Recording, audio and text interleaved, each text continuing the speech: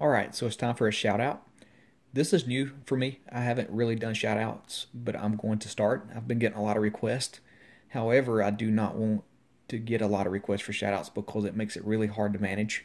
I'm just going to give them based off people who support the channel, who are subscribed to the channel, and actually leave comments on my videos. We're going to start this one though with Lady Dixit, Elizabeth. You just recently seen her in one of my videos. She came down for a trip.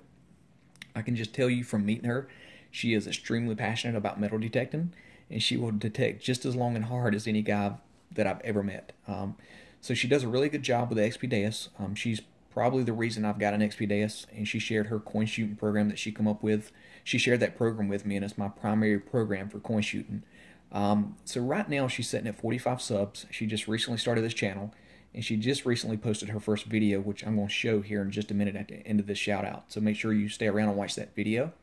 But let's get her up to as many subs as we can. I mean, given that I've got 2,700, if a quarter of you guys clicked over and subbed on her channel, you know, that should set her at least 650. That shouldn't be any issues whatsoever. So go show her some love. The description of this video actually has the link to her channel. Click over to it, hit the red subscribe button. Let her know that Dig That Beat sent you. But just go check her channel out. I can promise you she'll bring you some really cool videos in the future. And as always, thanks for watching.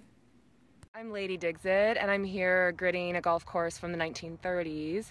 I just got a signal for a wheat penny, at least it sounds like a wheat penny, so I thought I would dig it up and we'll check it out.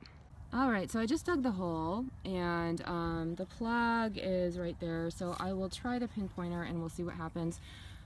Recently people have been kind of giving me shit about this pinpointer because it looks like something inappropriate.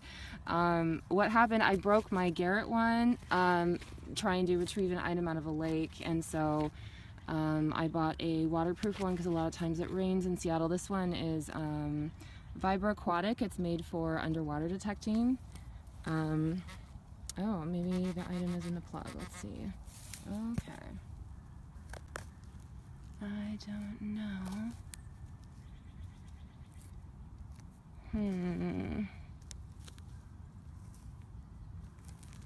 Okay, so where is it? Right there, huh? Oh. What is that? Huh. That is not what that sounded like. I wonder if, obviously it was screwed up by the lawnmower. I wonder if there are additional pieces of it anywhere. Well, that's kind of interesting.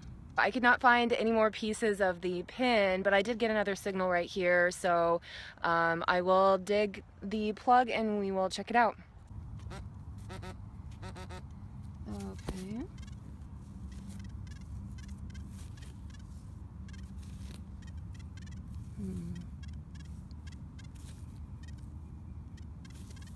Nothing. So, oh, what's that? Oh, I bet this is what it was. Oh, okay, so this is a tax token that has been broken in half, obviously from the lawnmower. I have another signal here, and it could be a penny, it could be another dime, but it's ringing up pretty high, so my best guess, my mouth is kind of frozen right now, so I'm trying to articulate my words, but my best guess is that it's a silver dime, so we'll see what happens. Okay, so we'll see what's going on here.